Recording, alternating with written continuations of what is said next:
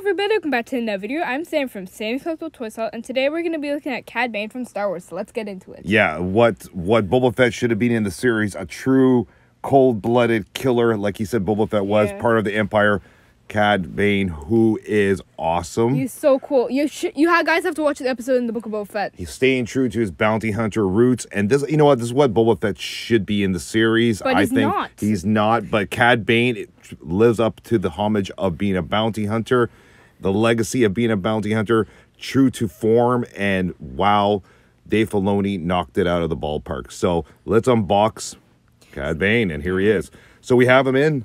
So some things about him. So he's an alien bounty hunter from the planet Duro, and he was in the Clone Wars series that came out like a while ago. Yeah, and we have him in Jabba's palace because he did work for Jabba the Hutt, okay? Yeah. You can see him there in the background there with Jabba's palace that belongs to you, of course. So there he is. We did a video on Jabba's palace a while ago. Yeah, this is the Black series as well, too. So we have him posed with the dual guns right there. This is a great looking figure. Yeah, so some people were making note that in the new series, you know, that his face looks a little bit paler because he's older. I'm gonna debunk that theory, guys. Star Wars theory. The reason why his face is not as blue in the series right now, because if you work on film, and you know I've worked on film before, and I'm doing colors and all that stuff.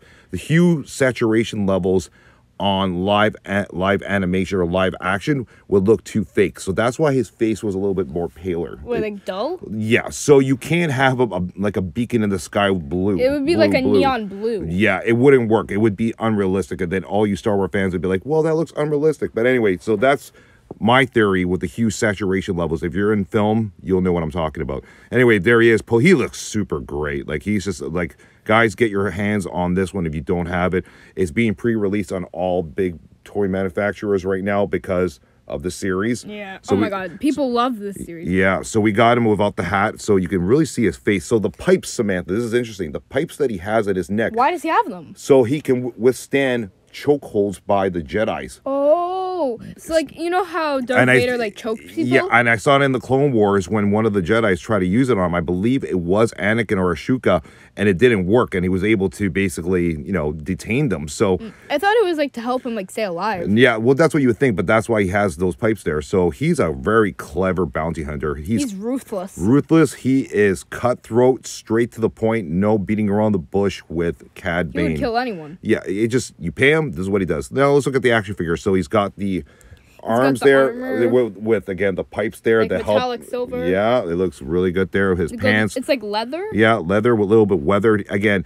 I think Dave Filoni was a Spawn Gunslinger fan in the 90s, and I definitely see some resemblance with Spawn. I was just about to say he looks like Spawn. He does, and the clown with the blue. So I think he combined both of them to be inspired to create Cad Bane because Dave Filoni did the Clone Wars. So there's the back of him with the cape. Again, very similar to Spawn Gunslinger. We did a video on Spawn Gunslinger months ago. Have a look at it. Is he wearing like a hood?